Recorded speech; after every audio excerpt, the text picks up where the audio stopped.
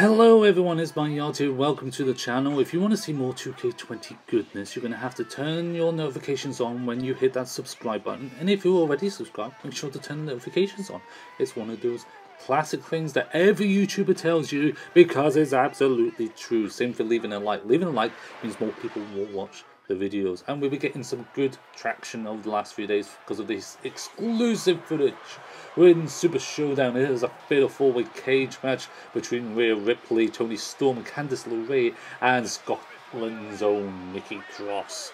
And this is all AI, so it's AI versus AI versus AI versus A5, F5, F6, refresh. This is all the computer, and there was two reasons for it. One, I had played a couple hours and was having something to eat. The other reason was you kind of want to see how the AI has evolved this year over the previous years, and the gameplay is the same, and we'll talk about that in massively greater detail in another video. If you haven't seen the other videos, such as the 2 hours of my career, go check them out, or Bump in the Night DLC entrances, or gameplay for the showcase for Finn Balor. We've got Nikki Cross's Tower as well, with survivors such as Mandy Rose, Dana Brooke, Lana, and Maurice.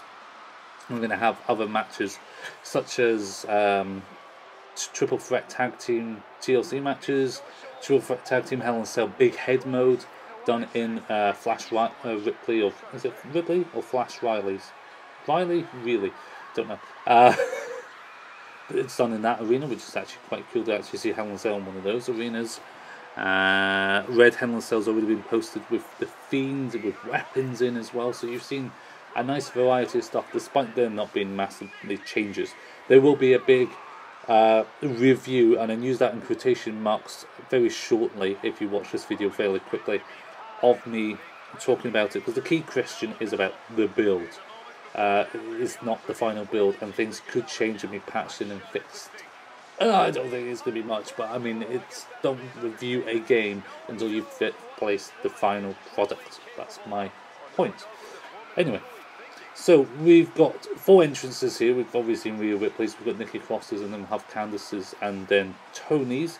The AI does seem to behave a bit better this year compared to 19. You will see this especially in this match. Stuff that never, ever happens. It's not a bad Jericho impression. For WWE 2K19 with the cages and stuff. And I was thinking that we were going to see an infinite loop, which could have happened in previous years' games, where you get stuck in a motion and that would be the continuous motion till the end. Basically, there would be no winner. This is with the cage escaping, people being on the top, someone being on the ropes underneath, and the only animation is the punch, and they just do it, wait until they try to escape, they punch again, and you get stuck in an never-ending loop because the AI doesn't know what to do. Somehow this gets rectified, and that's really good to see, because the AI is taking the initiative and doing other things. They have said in clips that finishes and signatures will be dished out a bit more intuitively now as well. They will decide, oh, I want to do a sig instead of just going straight to a sig, or if they had signatures and finishers, they could jump straight to a finisher instead of just going for the sig, for instance. They can decide what they want to do, which is good to see, in all honesty. A bit of variety, a bit of Fire Pro probability algorithms is what we'd like to call. Some of the renders on here look great as well for the female superstars. And the cage match hasn't really had much improvements, if any, to be honest. I didn't see anything that was dignified, worthy of a response, but the AI in this match is definitely worth it. So please enjoy the next sort of 5-6 minutes of gameplay of the 4 superstars. There's a couple of good spots in here, especially the ending. You just don't know who's going to win. Put your money in now, place your bets. Any second it will happen. But as you can see, the hair is it's not great. I do hope there's a patch, but I think that's too big of a thing for a patch to happen on it. But the arena's nice, and yeah, enjoy the video, enjoy the match. We will see you very soon. Take it easy now. Bye bye. See ya. Adios. See ya. Ciao. Ciao. Auf Wiedersehen. Ta ta.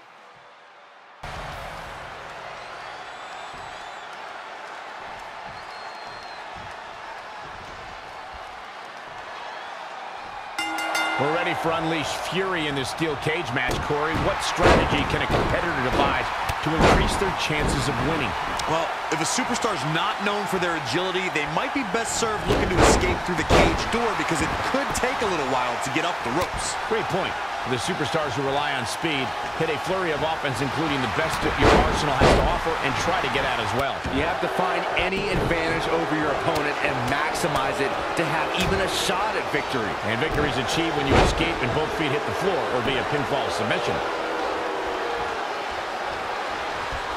Leg lariat with the arm wrench. Very nice. Elbow smash. Oh, what a counter. All up and around the world. Crucifix head scissors. Candice LaRae with a beautiful counter. Oof, the kick finds it. Being put into knots. Look at this. Boom, nice. Boom, KO punch. Double knee backbreaker.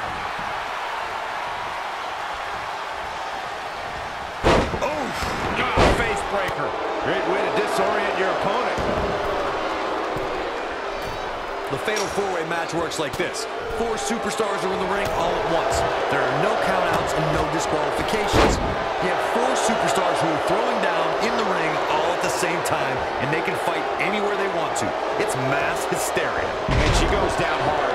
Clothesline!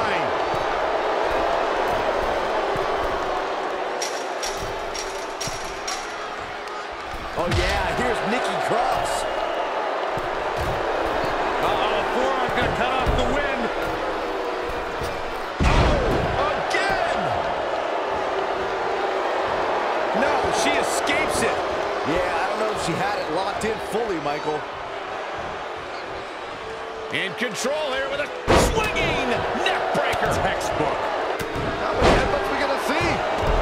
And now looking to get it locked in. And she escapes the submission. Not a lot of people can break out of that one, Michael. Look out. She's made it all the way to the top. Let's go. Byron's got to use the potty.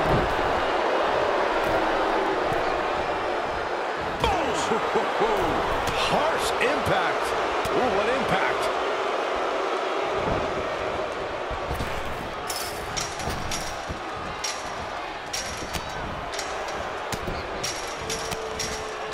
She's in control. Now with complete control. She's made it all the way to the top of the cage. Stringing together some big moves here. She's able to turn it on in a flash. Boom, what impact.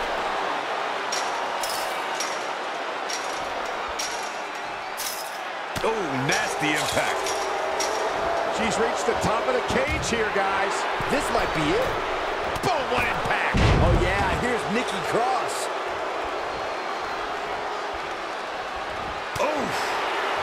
Wow, she turned that one around. Oh, it didn't go as planned there. Boom!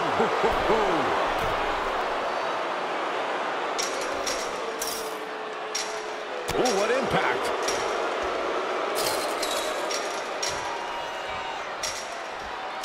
Ooh! She's reached the pinnacle of her climb here.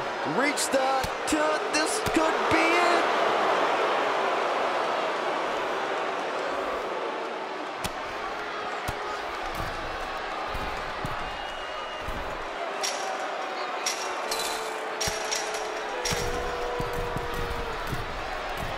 Harsh impact.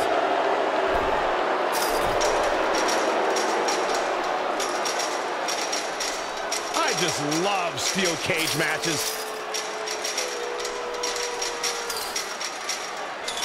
And now she's at the top of the steel cage. Already at the top?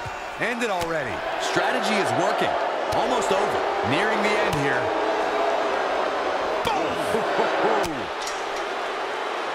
Candice LaRae with a beautiful counter. Anticipated that attack perfectly. Great counter. Impressive in-ring IQ on display. Changes her fortune there. Boom, what impact. Ooh, what impact.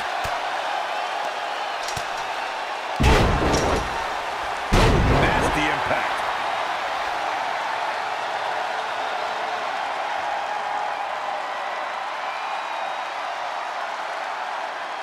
carefully making her way up the side of the cage.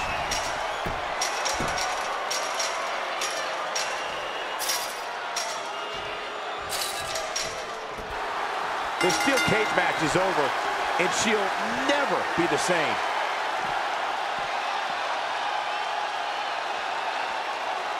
Never, ever be the same.